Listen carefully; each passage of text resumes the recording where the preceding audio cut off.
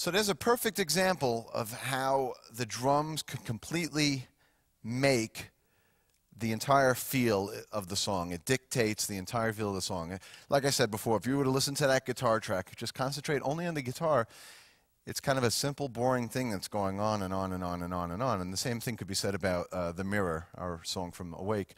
And basically, it was just up to the drums, it was up to me to kind of give each of these sections life and kind of keep it interesting. And every time I'm creating drum parts, I'm always trying to keep it interesting, something that's, makes you think, kind of gives you different perspectives and different twists on a riff. I'm always looking from different angles, and in a lot of cases I get to actually try all of those different angles within a song.